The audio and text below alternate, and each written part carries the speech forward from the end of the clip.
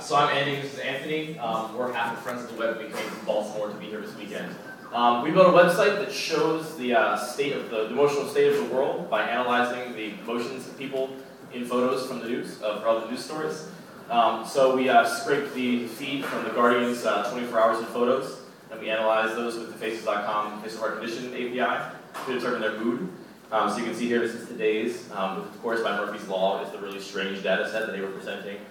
We can go back to yesterday's though, and we see the breakdown of happy people in the photos, and sad, and angry, surprised, and neutral. We also put it in a way for you to see the entire week's breakdown, which allows you to kind of see like how trends are changing, and you can go back and navigate through that as well. We went back like 2 weeks and gathered some data for it. So I think it's an interesting way to kind of like evaluate, how things are going in the world. We also thought it'd be nice to take this sort of thing we built and apply it to something other than just this one news feed from the Guardian.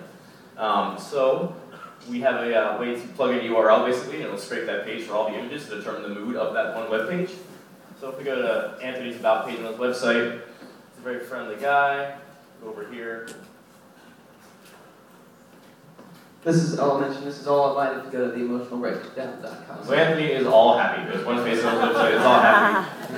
Good for him. Let's try my website, my About page.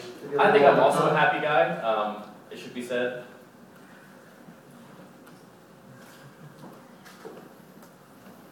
But apparently I'm not, I'm 100% sad. So, there's that. We also we plugged in some other more large websites that take a little second to feature the API. So this is aviary.com About page. So this is the aviary staff, largely happy, a few outliers in there, gotta deal with that. This is a feed from the big picture of photos from the war in Afghanistan. You can see a lot of neutrality, a lot of sadness, and then this is a photo feed from the London riots recently, and you can see there's a lot of anger, a lot of sadness, and no happiness at all.